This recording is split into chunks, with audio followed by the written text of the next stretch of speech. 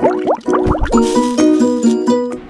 guys, it's Jeff from Pressure Luck, and today I am going to make a recipe that I can't even count how many people have begged me to make. It's finally here for you. I'm not even going to delay it anymore. Well, you actually already read it on the title. It's beef stroganoff. Now, I should say that when I first got my Instant Pot, before I was even a recipe creator, once upon a time, I made a beef stroganoff from a recipe that I read, and I was so turned off by it because it had basically no flavor whatsoever. It was like sipping warm, cloudy, milky water with meat sitting in it. It was awful. So I was very hesitant to go back and even try it again because I was just not into it. The recipe also said to use cube steak, and honestly, I'll never use cube steak again after that. It was like the toughest thing ever. But you know, since so many of you have asked me to make a recipe, I said I'm going to do this. And not only am I going to make a stroganoff recipe, but if I'm going to do a stroganoff, it's going to be, cliche thing to say, the best stroganoff you've ever had. And now I'm not lying when I say this because, well, I've had it at this point, and I'm telling you right now, I am a huge beef stroganoff lover. In fact, I will stroganoff day in, day out now, because I love it that much. So guys, what are you waiting for? What are you watching me do this intro for? But it really is amazing, I guarantee you.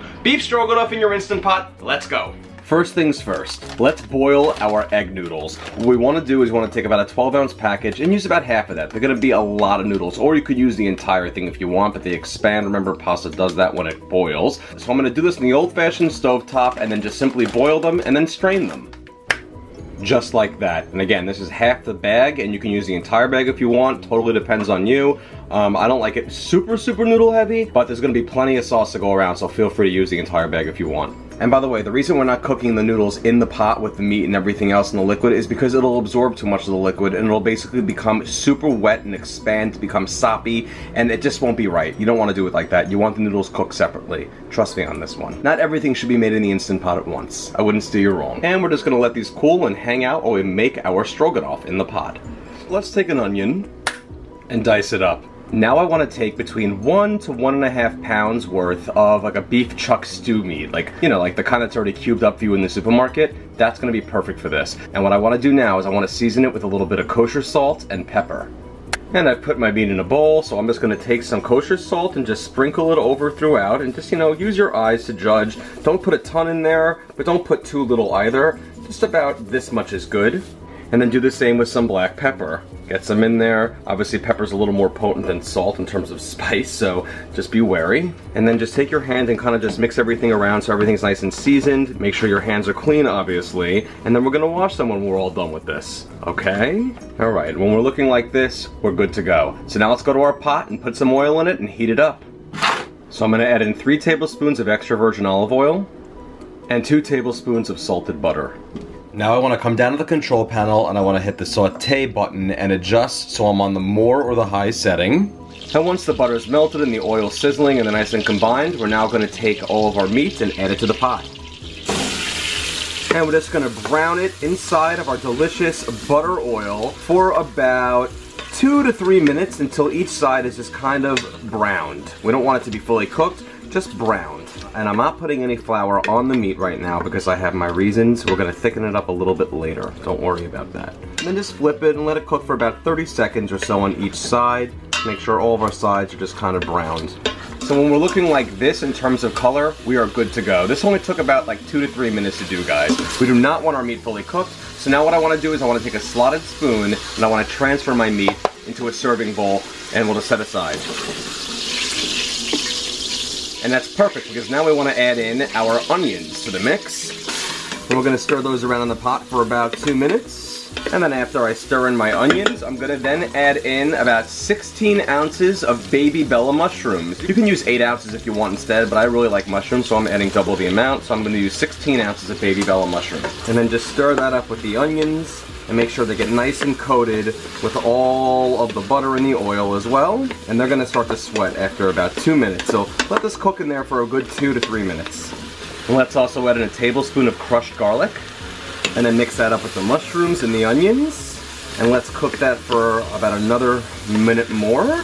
And then after about a minute of the onions, mushrooms, and garlic cooking together, I'm going to add 1/4 cup of a dry white wine like a Chardonnay or a Sauvignon Blanc. Or if you don't have that lying around, you can add in 1/4 cup of cooking wine, white cooking wine. And if you don't want to use any cooking wine, you don't have to. That's fine too. But I'm telling you, the liquor is going to burn off, and it should be just fine and safe for any kitties. I promise you, kids won't end up, you know, wasted under the table. And after we pour our wine in, let's just make sure we deglaze, meaning to scrape the bottom of the pot so it's nice and clear. We don't want anything stuck to the bottom there, and let it cook for another minute in the wine. Now I want to add in a tablespoon of a Dijon mustard, like a Grey Poupon. Pardon me, do you have any Grey Poupon? And stir that in with the mushrooms and the onions, and you'll see it's starting to release even more liquid, the mushrooms and the onions. So it's just beautiful and it's smelling incredible. Just stir the Dijon mustard up with everything. And if you hate mustard, trust me, it's going to be an amazing, amazing element of flavor, but you're not going to taste mustard. It's not going to be mustardy. It's going to be amazing once it's mixed with everything. So I do recommend you use it, but if you don't trust me and you absolutely hate this stuff, just don't use it. I won't be mad at you, I promise. I won't even know. And I also want to add in a teaspoon of seasoned salt. Mix that up with everything in there. You're gonna have an amazing tasting sauce here, guys. I hate a stroganoff that's bland, and this is gonna be anything but. Okay, now it's time to add in 1.5 cups of beef broth. And if you're not using the white wine, just add another 1/4 cup of the beef broth in there. Let's also add in a teaspoon of thyme. Oh, I got some thyme on my hands. And let's give everything a good stir in the pot. Make sure any onions that might be sticking to the side, just scrape and put inside, so they're nice and floating in the liquid. And now let's add our meat back into the pot. And then just, you know, not really stir it per se, but just kind of make sure it's nice and submerged under all the liquid. And now we're gonna put our lid on and we're gonna cook. There we go. Make sure we're in sealing position. So now let's come back to our control panel on our pot, hit the keep warm cancel button or just the cancel button depending on your model, and we're gonna pressure cook. So we're gonna hit the manual or the pressure cook button depending on your model. And I'm gonna go, look at that, we're already practically there, for 7 minutes on high pressure, guys. That's it, 7 minutes. Now that we're done, we're gonna do a quick release. And the pin drops, so the lid will come off, and we are already looking and smelling incredible. So now I'm gonna come and hit the keep warm cancel button again, and then hit the saute button again. And again, we're gonna be on the more or the high setting, and we wanna bring this to a little bit of a bubble. Now I wanna thicken my sauce up by making a cornstarch slurry, and I'm gonna take equal parts cornstarch and water. So that's gonna be 2 tablespoons of cornstarch mixed with 2 tablespoons of water. And then get it nice and mixed up so it goes from a cement-like consistency to a nice, smooth one. All right, I got a little messy.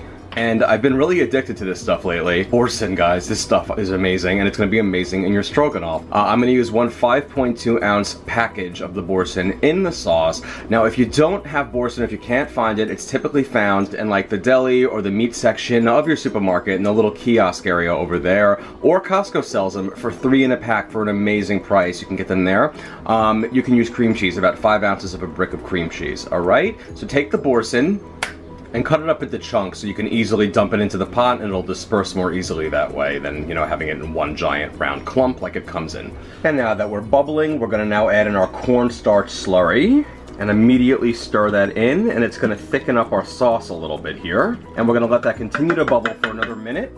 And I'm now gonna add in a packet of one of these like Lipton onion mixes, like an onion dip mix, an onion mushroom mix, the beefy onion, the beefy mushroom, whatever, something of that nature. This one's gonna be great for it, I think. So I'm using this onion mushroom. I'm just gonna pour that in there, and I'm gonna stir in the mix. It's gonna give it even more flavor. And after I added the cornstarch slurry and the onion seasoning packet, I just want to keep it on warm now because I want the bubbles to simmer down before I add in some of that sour cream and all the dairy. So I want to hit the keep warm cancel button and then just go into keep warm. That's exactly all I want. Don't worry about the time, it'll just start counting up. Doesn't make a difference, just leave it long enough for how long you want it to keep warm until you're done serving it. So now that our bubbles are practically died down, it's now time to add in our sour cream. That's a key ingredient in a stroganoff, and I'm going to be adding 8 ounces or a cup worth, as well as the boursin. And now let's mix everything together up in the pot, and we are going to be good to go. This is really going to be what's making it a true stroganoff, and the flavor is going to be beyond your wildest stroganoff dreams. Just make sure you keep stirring until all of the boursin is melded inside of the sauce. And guys, here's our stroganoff, looking insane and smelling insane, and you see how thick and rich and creamy it is. Alrighty, it's time to serve this amazing stroganoff up, but first let's go back to our noodles. So I'm going to take a bowl and I'm going to ladle some of the noodles in there. However many you really want is fine. I think that this will be plenty. And now I want to take some stroganoff and lay it over my noodles. Let's get a little bit more in there and top it with some of that amazing sauce. I don't want to skimp on the sauce. And I gotta make this look pretty for a photo too. I mean, it's the photos that make you guys want to try the food, right? Oh boy, and we are ready to try this out. I cannot wait. And here's my stroganoff. Don't you just love that word? Oh, there's so many things I can say, but I'm not going to. And here we go. Finally. Finally, a stroganoff that actually has flavor to it. I can't tell you how many times I've had a stroganoff and have been let down because it tasted like basically meat and hot water with, like, you know, a creamy colored water. It had no flavor. This, guys, is on another stroganoff level. The sauce is insane. The meat is perfect for this. I really do suggest using some chuck, like cubes if you can. Don't use cubed steak.